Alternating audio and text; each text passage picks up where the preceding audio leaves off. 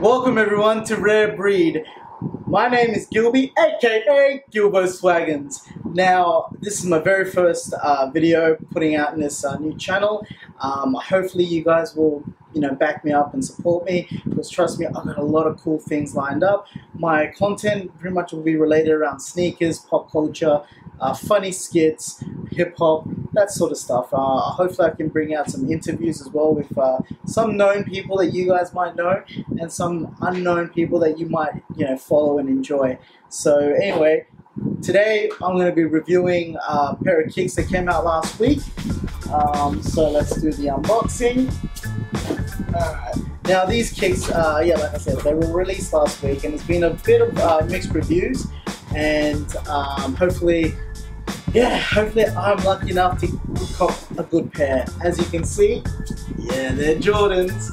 Now, pretty much, look, I in no way, shape or form am I an expert, but I've been a sneakerhead since I was 8 years old. My first pair were Jordan 5 Grapes. I copped them in LA when I was little. I fell in love with them, and then following after that were like the Jordan 8 Aquas and so on and so on. So huge sneakerhead. Now, as you can see, they're the royalties. These bad boys, when I first saw them online last year, I went crazy over it. Yes, I was a bit of a hype beast. I wanted to get these pairs so bad, and luckily it was an easy cop from Nike.com. I'm not gonna lie, because it was a general release. So let's have a look now. As you can see, beautiful colorway, black suede with gold wafers, man. You have your gold Jumpman on the tongue that says Flight, and of course the gold Jumpman on the back. Now the pleather on the back here, it feels good, of course, these do feel a little bit cheap.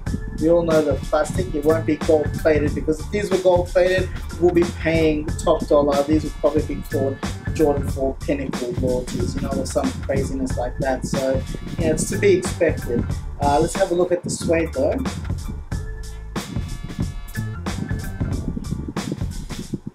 Whoa, not gonna lie folks, I don't think I was lucky enough to cop a good pair. This suede that I've copped, it's kind of ashy, and the tongue looks like there's like a razor blade that's been like run over the top. I don't know if you can see that. No, okay. It looks like it's being used. That like really worn down leather look, where like the suede, the long hair fibers have kind of worn off, and it just has the actual skin, I guess, look. The ashy look. That's what that looks like, man. Like an old tongue. The front looks good. I've got a lot of ashy bits at the side. I don't know if you can pick that up or not. The stitching on this. Oh, I've got a couple of like bad stitching lines. Wow, that's bad. Let's check out the second pair. See if it's any good. Whoa! Look at that! I don't know if the camera can pick that up. Let's see if I just tweak it a bit. You guys see that line? Oh, you can't? Alright, so that definitely looks like it's been scraped.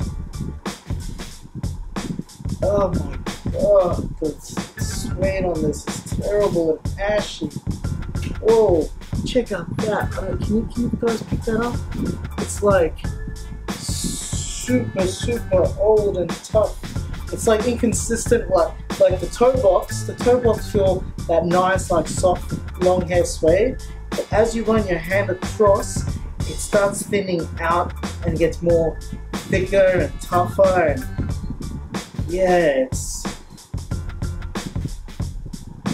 oh man, I'm really disappointed. And the glue stains on this, and the paint job on the midsole. Whoa, oh my god, check this out guys. I don't know if you can see. Let's see if I can zoom in a little bit.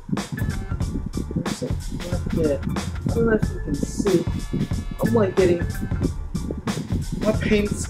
Sorry, I'll zoom back out, guys. My paint's already peeling. this is such a...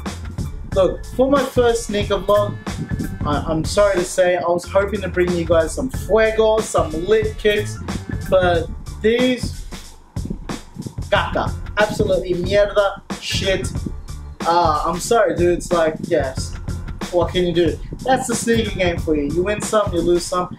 As much as I thought I copped a W when I got these, I really copped an L. But you know what? It is what it is, and that's what you can do. But anyways, look, don't be discouraged, because if you like the royalties, go get yourself a pair. You might be lucky enough to cop a really good one, because what Nike does, or Jordan Brand, they buy one massive roll of suede, and you know, you never know, you might be able to be lucky enough to cop one of the good part of the suede, and also maybe someone is competent enough to stitch properly. Because the stitching I had here was coming undone, the paint job was crap. So, but don't, hey look, this is the beauty about the sneaker game. If you like it, cop them. You know, because right now there's a still full run on Nike.com. I don't know about the size 9 and 9.5, but everything else seems like it's still up. So cop them. If not, you'll be able to cop them, you know, obviously resell. But by the way things are looking with the resale on these, you know what, you might still be able to cop it just a little bit over retail price. So it's not that bad. So it's up to you, okay? But yeah, for me, these are going back to Nike.com. I'm gonna see if I can cop something better. Maybe Chameleon ones, the Jordan Chameleon ones, are All Stars. Ooh yeah, boy, those are premium. And as my boy Dan D would say, premium. I shouldn't rip off his catchphrase. I'll come up with mine. Anyway, guys, it's been great doing this. Like I said, I'm so stoked that you guys are watching. Stay tuned, because I'll have more stuff coming up. I will be doing some giveaways as well shortly. I'm just kind of, I'm in the process of making them. Going to be some few t-shirts of the name of the channel. Remember, stay tuned to Rare Breed, because you know what, us sneakerheads, especially here in Australia, we're a rare breed, guys. Until then, this is Gilbo Swaggins saying peace. Love yous all. Have a great week. Catch us next. Thanks for watching. Please subscribe and also like. And if you like, write a comment or two. I'm always gonna, you know, reply back to feedbacks and everything. So until next time, check you guys later.